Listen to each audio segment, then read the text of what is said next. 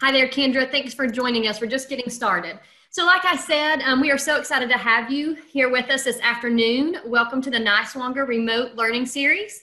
These sessions that we're having for you during these 4 or 5 weeks are created to provide you with the opportunity to extend and refine some of your practices, mainly through engaging students in remote or virtual learning.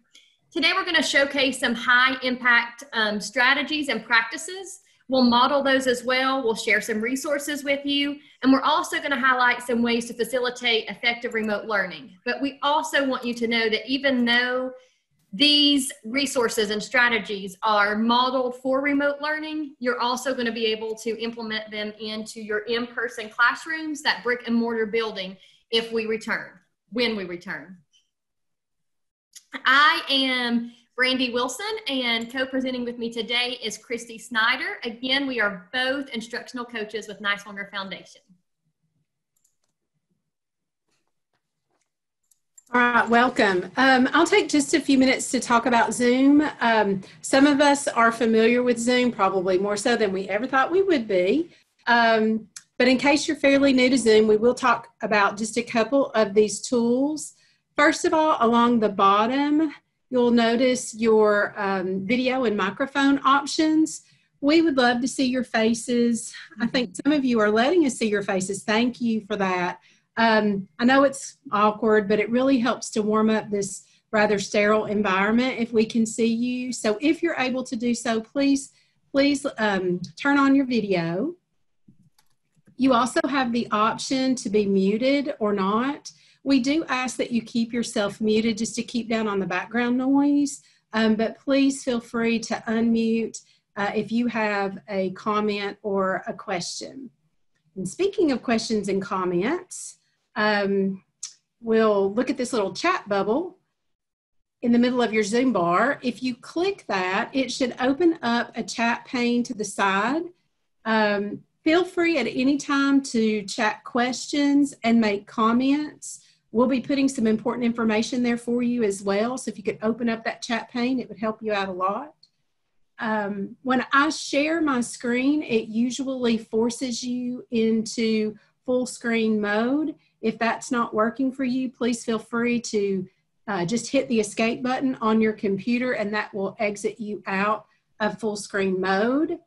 And then you'll see your participant window. Mine's kind of to the side, but wherever yours is, just feel free to minimize or maximize that in whatever way works best for you.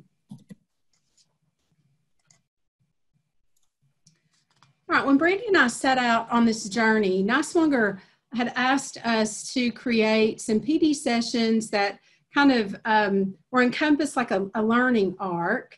And we were dedicated to finding a framework for these 4 sessions. And so what we did was we noticed this article, Achieving the Vision of This We Believe, from AMLE. And this is their AMLE, the Association of Middle Level Education. This is their foundational document. And what it does is it posits that education for young adolescents should have 4 central attributes. It should be developmentally responsive, it should be challenging, empowering, and equitable. And in our session last week, we talked about being developmentally responsive, and today we'll be talking about challenging. We hope that you will join us for our next 2 sessions. They're going to be the next 2 Tuesday afternoons from 3:45 to 4:45. And we will end with a deep dive session toward the end of September. But each of these sessions will be grounded in building community and relationships in a virtual setting. Today, we will focus on session 2, challenging. Hey, Christy, the part of the slide is blocked out. I don't know if we need to refresh the slides, or it's like it's grayed out or something. On every slide? Could it be, does that help? That did help, but there's something else blocking it as well. Your mouse is right on it. So that's my my participant window. So I guess I just need to close that. Is that better? Yes. Okay, how strange. So All right. I don't need to refresh the slides? Nope, I think you're good now. It's clear. Okay, great. Thank you for letting me know. All right, what are we aiming to do today? In this session, you're going to gain an understanding of how to support those virtual learners while still challenging them. We're also going to focus on active rather than passive learning in the virtual classroom to prepare students to grasp those complex ideas we're hoping that they retain.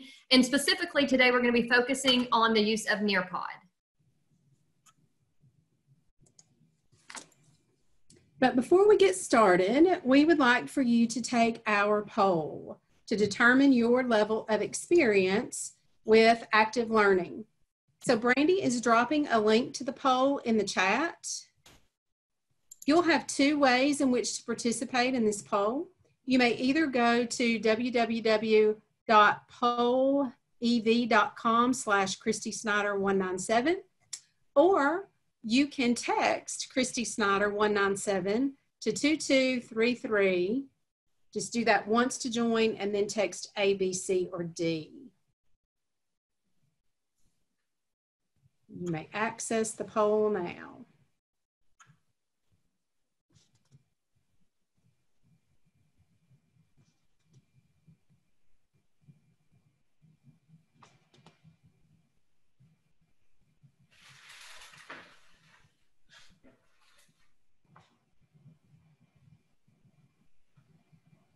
I love seeing those answers come in.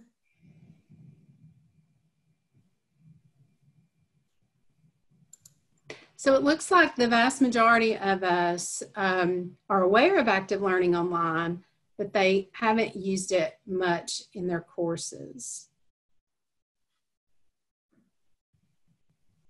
All righty, thank you.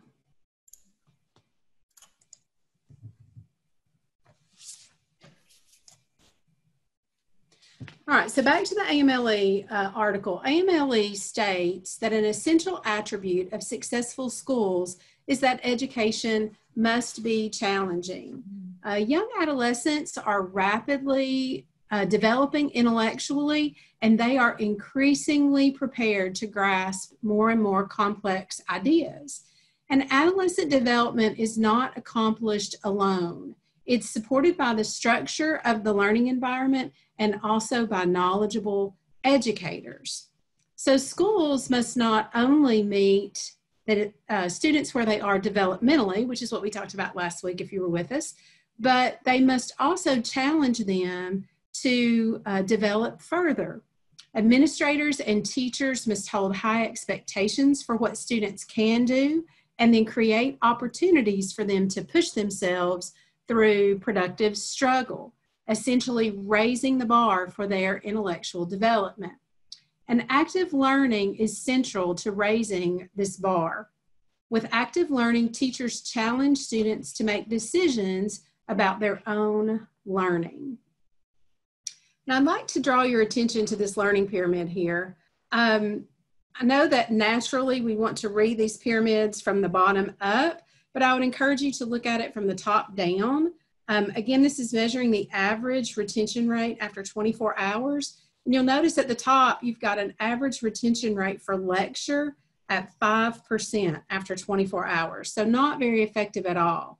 But as you come down this pyramid and you begin to see more and more active learning strategies being used, like practice by doing and teaching others, the retention rate really increases, 75 to 95%.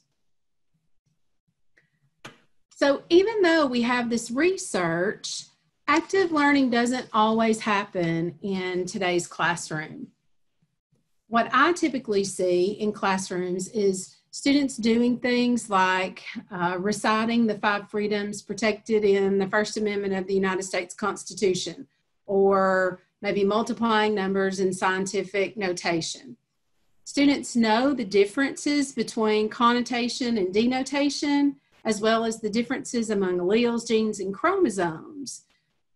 These are curriculum elements that have been explained kind of from the front of the room or maybe recorded on a virtual platform, or about which students have read or viewed media. Most students simply record the information in their notebooks or maybe in their personal technology. They quiz themselves on it close to test time, and then they echo it back on the unit test. And because teachers are so pressed for time to cover all our standards, if those students get a decent grade, they count this as successful learning and then they move on to the next unit. But I would ask you to consider, is that really successful learning? I think not. In each of those examples that I shared, learners were passive consumers, not active creators. So what is active learning? Let's watch the video to learn more. When I think of active learning, I think of students co-constructing knowledge with me in some way. That could be a project, it could be around a discussion, it could be a fishbowl. When I see a classroom where students are talking more to each other than listening to the professor, that to me is active learning. Active learning involves creating and constructing artifacts, such as a drawing or a painting or a sculpture. If you're in the performing arts, active learning is a performance. I get to be creative here, and I get to develop new things and new activities, and even things with real life like paper and scissors, and having students construct and build and perform. Active learning is as much figuring out what the questions are as it is figuring out what the answers to those questions are. In fact, the questions are far more important than the answers. Choosing meaningful activities or questions is at the heart of what makes active learning effective. We need to ask them questions that offer opportunities for meaningful thinking. Active learning is the only thing I do these days. I don't lecture if I can help it. When I think back to my college experience, the only courses I remember are the very few that I had that incorporated active learning. Looking back 10 or 15 years later, I'm thinking, I wish I'd had more of that.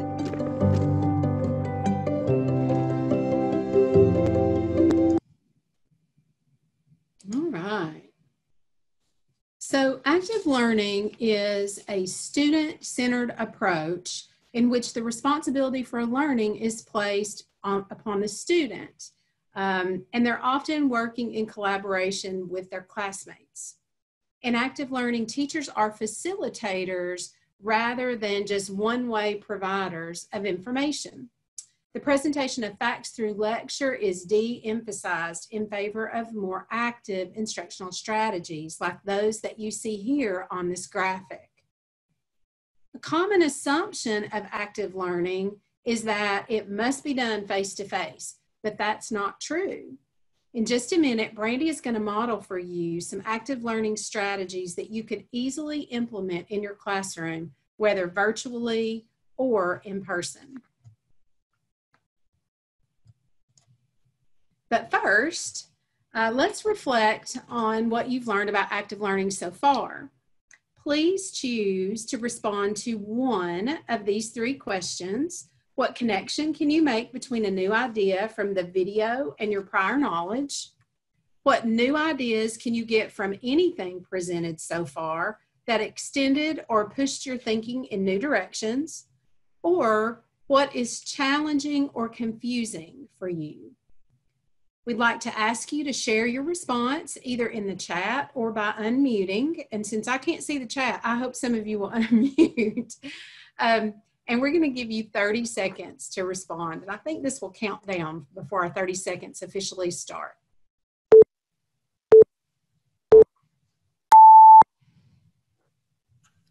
Christy, you make me feel like I'm in a game show. I know.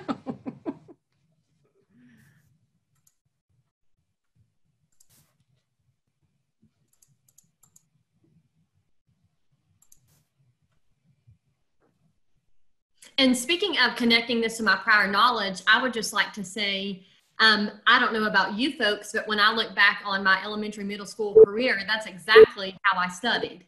Exactly. Just study it, memorize it, regurgitate it, and forget it after a week. Me too. All right, did we get any responses in the chat? Yes, we did. When the one lady said that she can remember only the college courses that had active learning, I thought about my college experience, and it was the same. So that echoed deep with Kara and understood. I can connect some of these ideas to a prior PD I went to. Students have to ask the questions and figure out the answers on their own. The teacher is just there to guide the students if they get off track. From the Nippers, I completely agree with that, and I think that students should be doing the heavy lifting, and that's what Christy and I are sharing here in active learning. All right, thank you so much for that participation.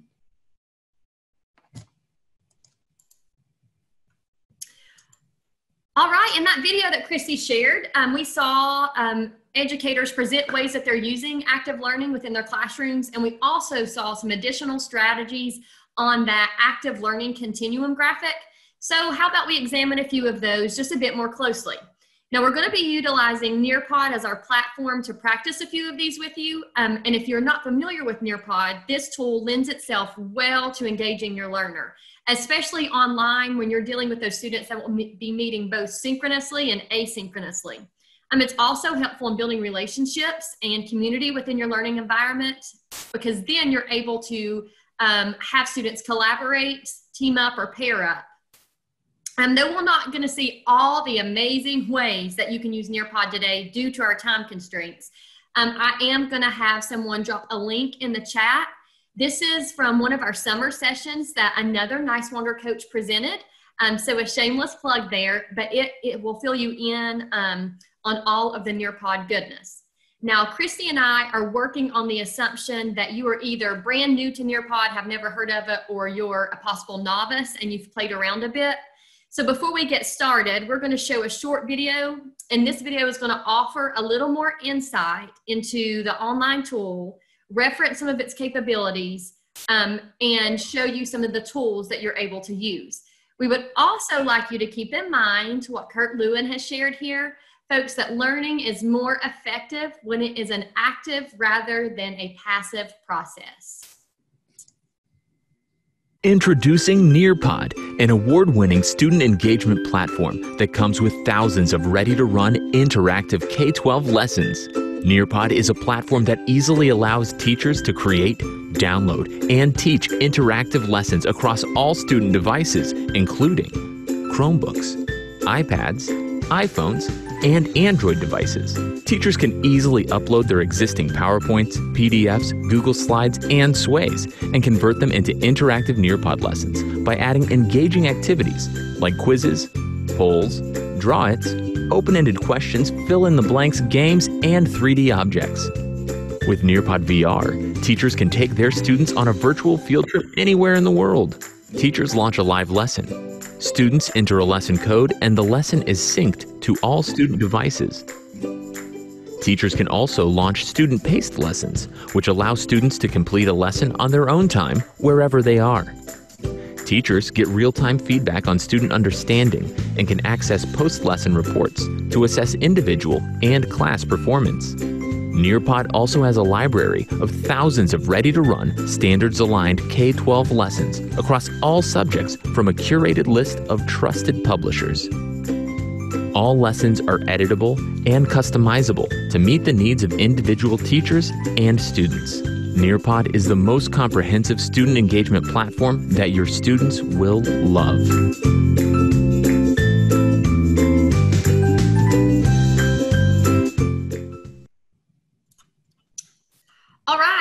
In the video, that narrator referenced Nearpod as a student engagement tool, which is one of the key factors of active learning. I love its accessibility, how it's supported on most platforms, and it's also available on most devices. You can create student-paced lessons where those asynchronous students can link up with you and still be able to participate. I love, one of my favorite things is that real-time, immediate feedback piece that's embedded in that platform. So folks, let's get started. We're going to practice a few of these strategies, and I just want to say, hold on and buckle up because it's going to be a quick ride. Christy's going to drop the link to our Nearpod presentation in the chat box. Folks, please note that you may have to minimize our Zoom tab for now and just open up a new browser tab and type in join.nearpod.com. And then the code today will also be in the chat box, but it is all caps, EKMXI.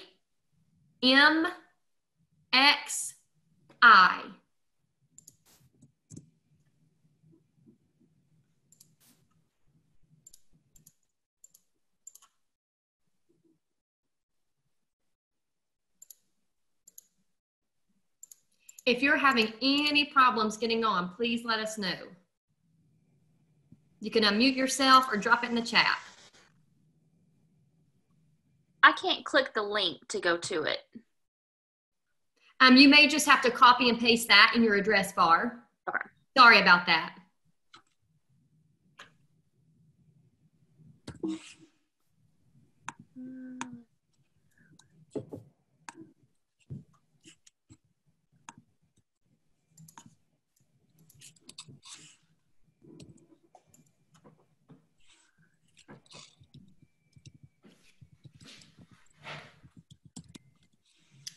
All right, I'm working on the assumption that we're all in.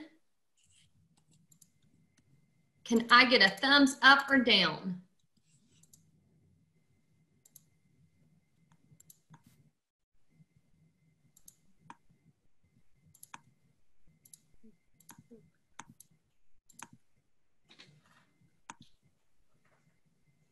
All right, we're going to be moving on. So welcome to the Nearpod for building community and relationships in a virtual setting while still challenging those students. So what is your experience with Nearpod? Are you a novice? You've never used it before? I'm sorry, you've never used it before, or a novice? The lady across the hall has introduced you to it and asked you to give it one go round. Are you a pro? Where are you on your use of Nearpod?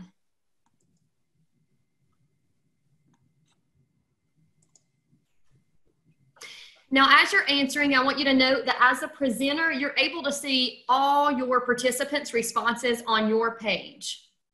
Okay, within that 15 seconds, it looks like most of us are unfamiliar with Nearpod, so that's awesome. We hope that you're able to join Brooke's session on the use of Nearpod, because I think you'll really enjoy this tool in your classroom. All right, let's keep trucking. If you look, this slide is showing you a different layout. Notice how those active learning strategy slides are over here to the left. As a participant, you're able to click through those at your leisure. As the teacher, you can have them go along with you, or you can have them say offer 15 minutes to read the slides. You see we have the pause procedure here, the retrieval practice, strip sequence, which we will practice, and also the minute papers, which we will practice today.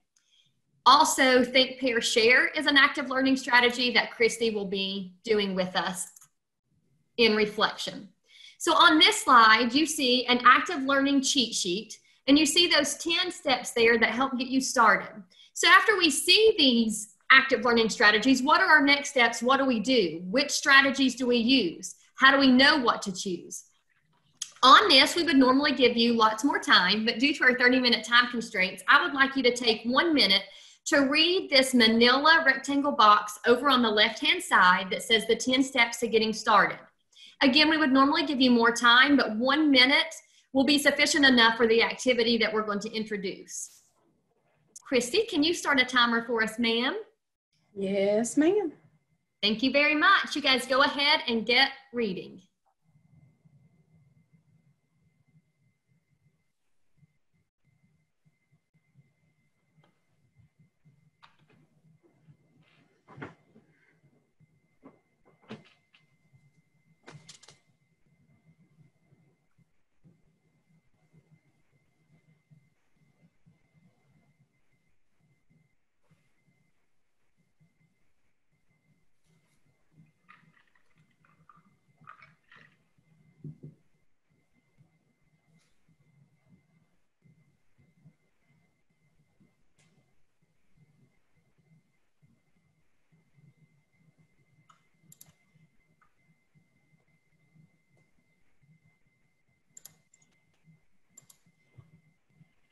About 15 seconds.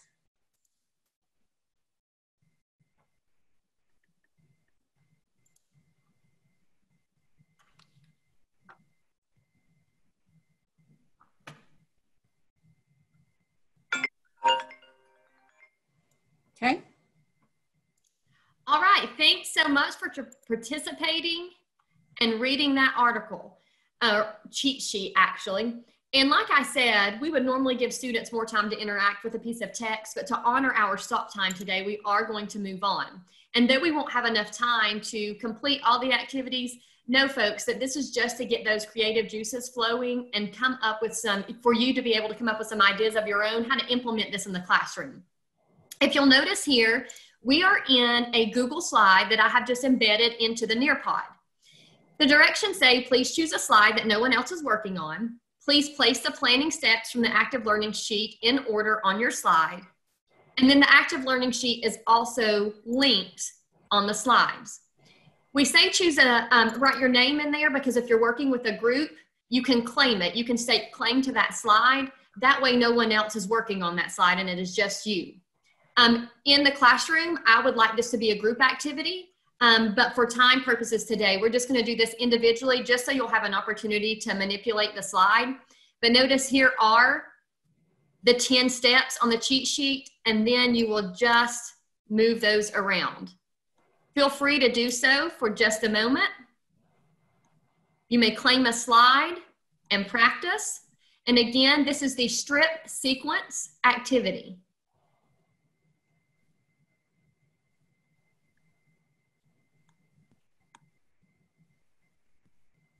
I see everyone in those slides making moves.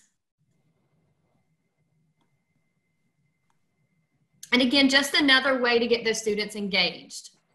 Okay, we're going to move on again due to time constraints. On this page quickly, it is another opportunity to practice that strip sequencing by pairing. And again, that is an activity offered within Nearpod. You choose a card and then the accompanying description. So like a number 1 with the first step.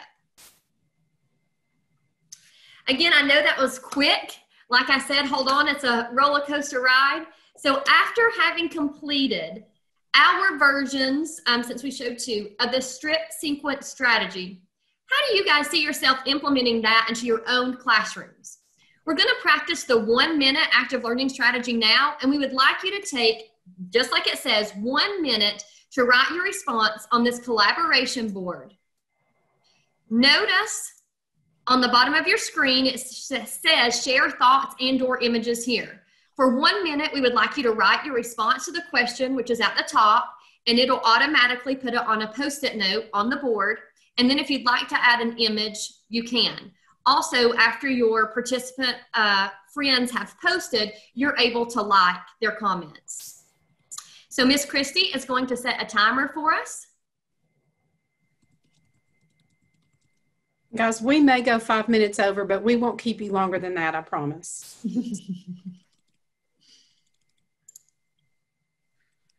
And you can get started.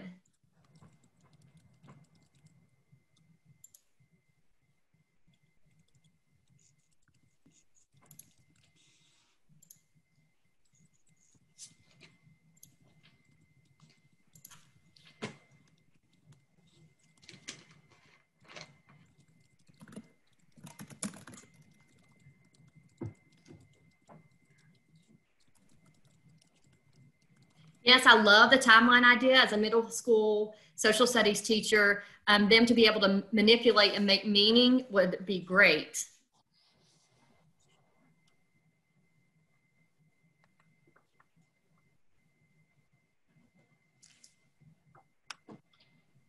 Elizabeth, go ahead, Christy. I was just saying 10 seconds.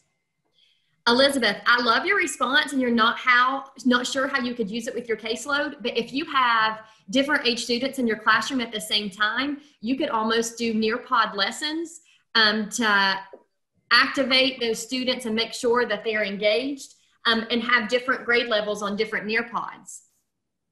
Okay. So that I would see what I'm saying? Like you could have a kindergarten lesson, maybe a second grade lesson, and they could go through on their own. You don't have to facilitate it for them. And they could use it on like an iPad, a tablet, because they can manipulate those for the yes, ma'am. Most of them can manipulate those for the most part. Okay. You sure can. I think it would be a great use. Hey, and I'll add, Brandy, that I believe Nearpod will let you duplicate a lesson. So if you had like a standard that may be built on itself across several grades, you could maybe start with a particular concept and then just modify it depending on what grade level the student is. So you wouldn't be creating everything from scratch. I'm going to say cut out some of that work. Yeah. But yes, I definitely think it could accommodate your kiddos. All right, folks, that concludes the Nearpod. And again, I know that was quick. So if you can leave it open in your browser if you would like. The materials for this, screenshots of this will be available on our materials page within the website. But we are now going to turn it back over to Christy for our wrap up. All right, so just very quickly, we're going to reflect on our time together today using a Think, Pair, Share active learning strategy. First, decide to what question you would like to respond, and then think about your response for just a second. Brandy is going to assign you a buddy from the chat with whom to pair up and share your response. And if you've never chatted privately, what you'll do is you'll open your chat pane, and then at the very bottom where you can type your message, you'll see everyone is usually the default unless you've privately messaged someone already during today's presentation. So you can just pull that down and change the name to whomever it is that Brandy assigns you. Christy and Bethany, if you'll chat. The Nippers and Elizabeth Chappell, if you'll chat. Let's see, Kara, if you'll chat with Catherine, if she's available.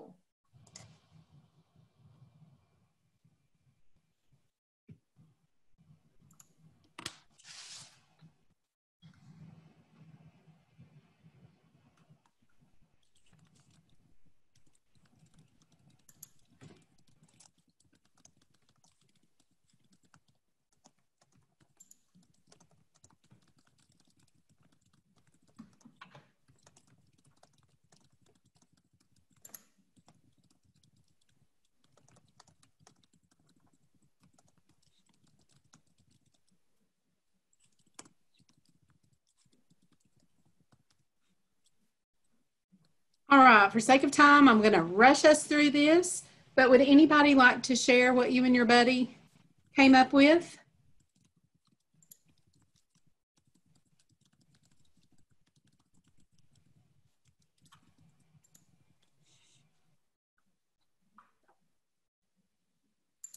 I love the utilizing active learning in the classroom because it builds that community, because you pair up. Students are talking to one another. They're doing the heavy lifting, coming up with the questions, answering the questions, rather than just regurgitating information. My own children are virtual learners right now, and this building of community and relationships, I am seeing firsthand how extremely valuable that is to these distance learners. It is just a piece that is desperately needed, and anything you can do to get these kids, you know, active and talking with one another is I just cannot tell you how beneficial it is. Right. Christy, I appreciated that continuum chart and just thought, hey, if I could print that out and have it next to me while I'm thinking about planning a lesson, just incorporating one strategy and thinking about where it falls on that continuum, and over the course of a week, you know, trying to pull some strategies off different places off of that continuum could be helpful. And some of them are probably things you're already doing. All right. Randy?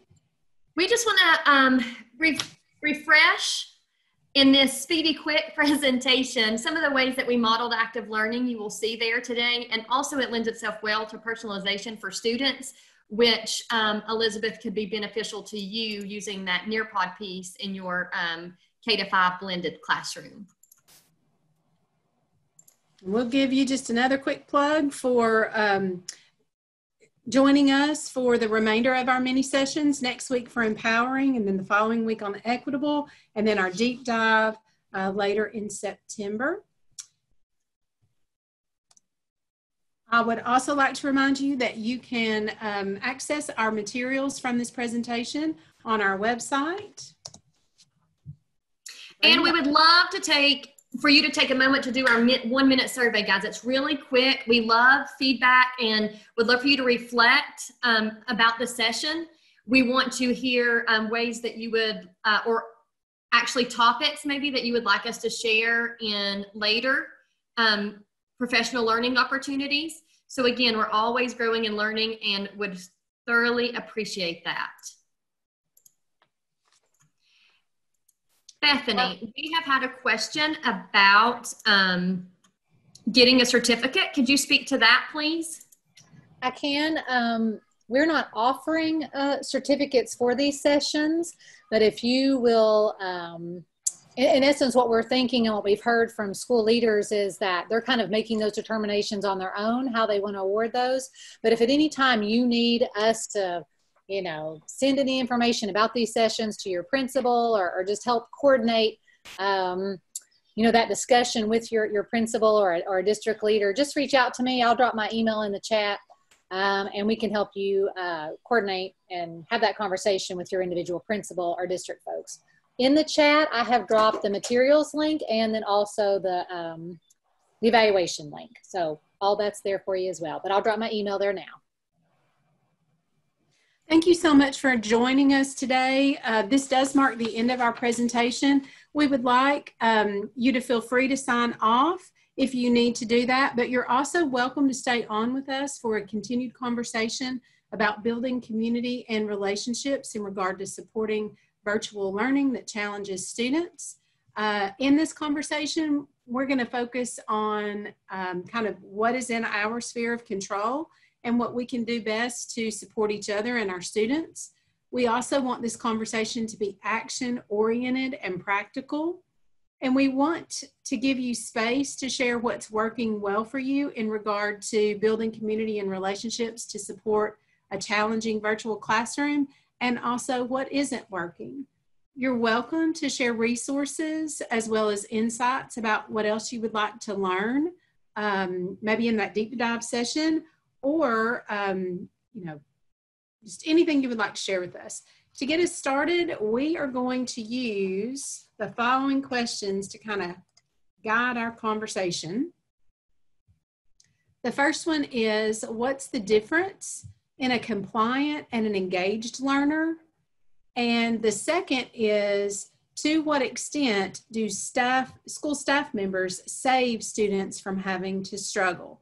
And Brandy and I don't have any preconceived notions about which question should be first. And you may want to talk about something entirely different. But if nobody had anything to say, we just wanted to have some questions there that we could fall back on. And please note that this is a relaxed and formal environment. We would love that free conversation for you to share ideas and just to be with other professionals and learn and grow from one another. So if you have anything to share, feel free to do so in the chat or unmute yourself.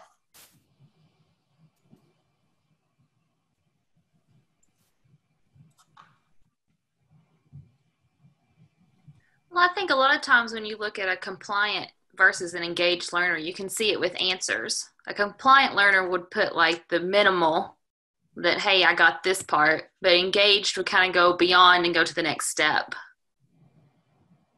Absolutely. The compliant student is looking for simple answers to complex questions, and the engaged learner, they're going down different rabbit holes and they're trying to find as much information as they can. Great point.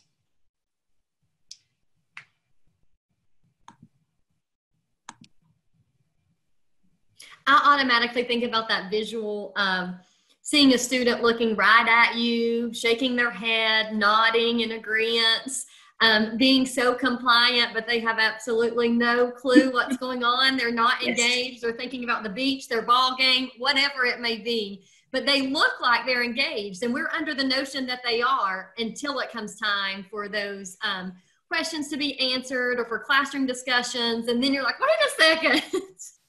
They're like these, you know, bad karaoke singers. They're just lip syncing their way, you know, they're probably bored because they haven't been challenged, and, you know, they're just kind of doing the bare minimum. I think too, when I think about compliant versus engaged, I think about our Tennessee team teaching rubric, and I think about having those engaged learners and what that looks like. And when you think about compliant versus engaged, what are those small things that I can do to accommodate those learning styles of the different students? And I think that active learning lends itself well to that, because you have think, pair, share, or you have opportunities where students can get up and move. You have writing opportunities. So you're able to meet those needs of those students. So maybe they don't get bored, as Christy said, or they're not spacing out like we talked about earlier. And you kind of give them space to explore what it is they're interested in, and not just as a teacher dictate every thing that happens, but give them some room to explore and find the answers to questions that they're interested in within standards. I mean, we still have to focus on standards. I understand that, but it just makes all the difference. So what do you think about to what extent do school staff members save students from having to struggle? I automatically get tickled, Chrissy, and think about when we're in Zoom meetings and the wait time is much more awkward and feels so much longer than it does in the classroom. And so I want to say, because I don't want to give them that wait time. I just want to just answer it for you. Like, feel that dead space. Like eternity. So, virtual learning, you really got to think about that way. And those collaboration boards, I love that, because it takes that awkwardness out of it, so they're able to answer that way, and giving them choice too, like answer on the collaboration board or answer in the chat or verbalize that. Yeah, I really think we have to trust that, whatever age student we're teaching, they are able to do hard things. And when we instill that trust in them, they really do rise to the occasion. They live up to our expectations. So I just think it's really important that we set those expectations high, maybe even higher than what we think they could, maybe do. But they typically do rise to the occasion. It's just kind of interesting to think about, to me anyway, that we really do have to struggle to learn. Oh, yes. But they don't like it. Kids don't like it. I don't like it. I don't like it either. That's why we want to save them, because we don't want, there's that thin line between productive struggle and then it's just too hard. But that's our jobs as professionals and educators, to find that perfect balance there. But they're constructing knowledge and they're making meaning when they're, working hard and really struggling through, if we give them the opportunity to do that. I have to have a conversation with all my classes at the beginning of the year talking about productive struggle, and how if I hand you an assignment and within the first 2 minutes you're asking me for help, no, you haven't gone through all of your avenues yet. You haven't thought about this enough. You're just wanting to get it done. So I kind of give them more time before they can ask me a question. And that's even another opportunity to engage in conversation with a peer, if that's something you allow in your classroom. Those peer conversations are part of active learning strategy too. And of course, you want to set those up in the beginning of the year with directions on how to carry out those conversations, and maybe even conversation stems. But the fact that that's a possibility, maybe they just need something to get jump started. But yes, there is something to say for productive struggle. Mm-hmm. And I tell them that too. I tell them, you're not always going to have somebody there to give you an answer. Sometimes you're just going to have to take the risk and try it, even if it is wrong, because you're going to be the only one making a decision. Mm-hmm. I say, you cannot just throw your hands up in the air and quit. You have to figure these things out. Yep. I say that to my own kids too. Do they say it back? I'm just kidding. Oh yeah, they do. Absolutely. Not to me, but they parrot that back to other people. So I know it's sinking in there somewhere. One of the things I used to love to show my students was the research that shows brain imaging of what your brain looks like when it's right versus wrong. and how there's so much more active happening in your brain when you are wrong, and then you're provided with this information that challenges what you thought, and then there's that space for getting to the eventual right answer. And not that right answer, like there's only one right answer, but getting to the actual learning that you're intending for the lesson. And so anytime they would struggle, I would be like, who cares if you're wrong? It just means your brain's working, you know, and just think about all that part of your brain that's lighting up right now that wouldn't have been otherwise. So, you know, go for it. Be wrong. Who cares? That's why you're in school, to learn. Yeah.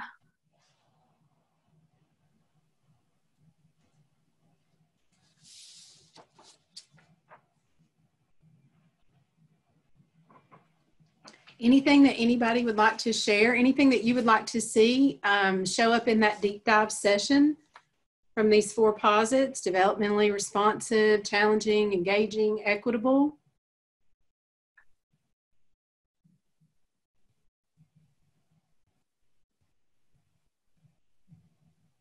Any resources you'd like to share? We haven't started back to school yet, so it's kind of hard for me to think about, you know, things to need yet, because I haven't quite been in there to experience it. So I'm just kind of taking everything in, trying to see, well, maybe how could this work if this situation arises, or this one, or, you know, all of those.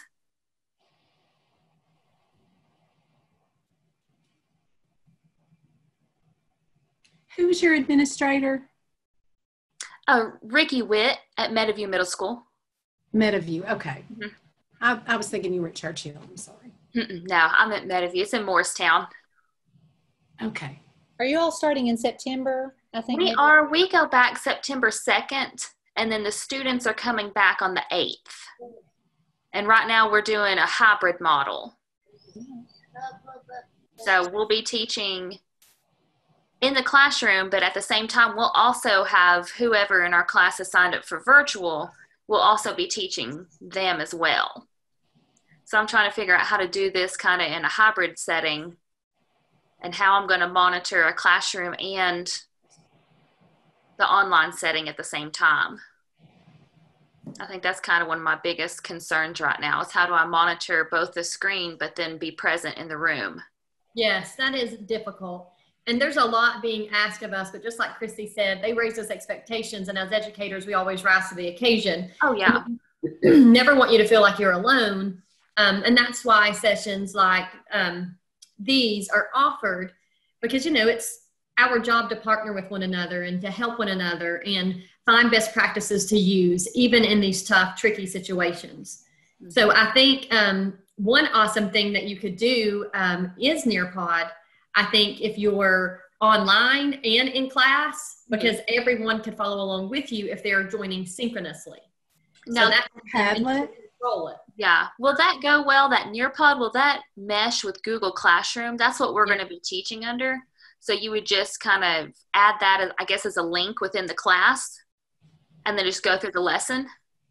And Bethany or Christy, you may be able to speak to this. Did Brooke discuss that in the Nearpod training?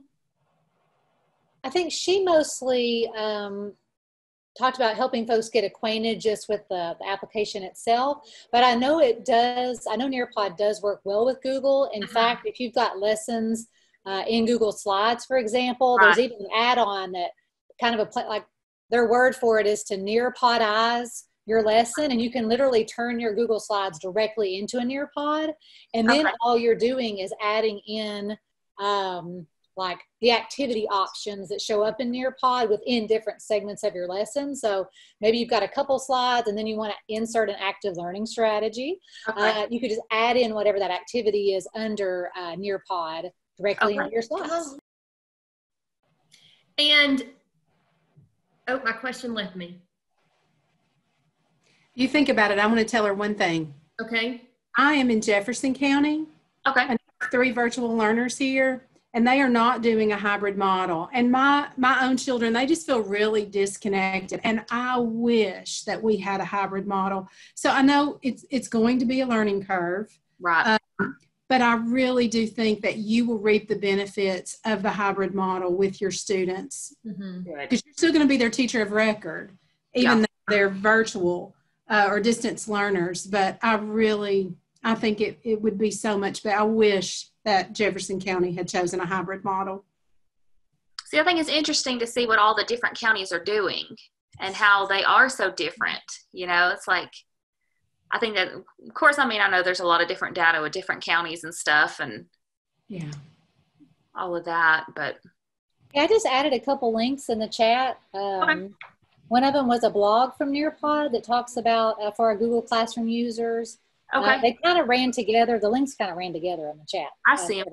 But, and then the other one, I think very similarly, just kind of walks through how they're connected. So. Okay. Thank you. Yeah.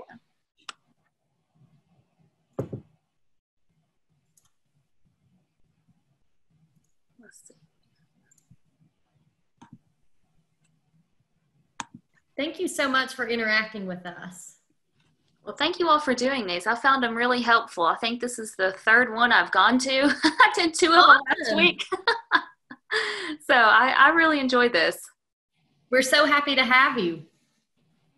Absolutely. Thank you. Thank you.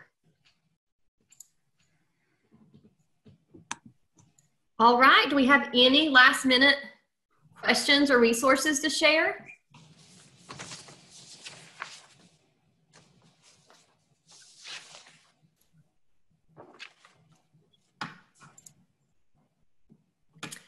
All right. Well, again, we're so happy to have you. We hope to see you in some of the next sessions, so come join us.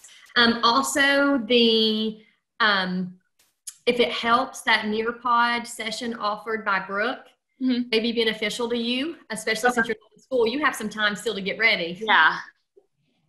And that's a blessing, actually. It really is. Did you see that link I added earlier to get to that session from Brooke from this summer? Let's see. I'll redrop it just so you don't have to go digging for it. And it'll take you to the materials page for June 22nd. And then you can scroll down. I think it was the last session of the day, so it's toward the bottom. Okay. Brooke pulled all sorts of stuff together, and she walks through. You can kind of see some of the teacher-facing side of Nearpod, so that's pretty interesting. And then there were lots of resources that she talked about. It could be a good starting place. Excellent. Thank you. You're so welcome. Oh, let's see.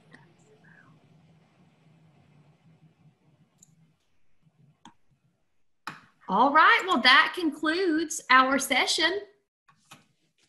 All right. We look forward to seeing you in 3 more. Yes.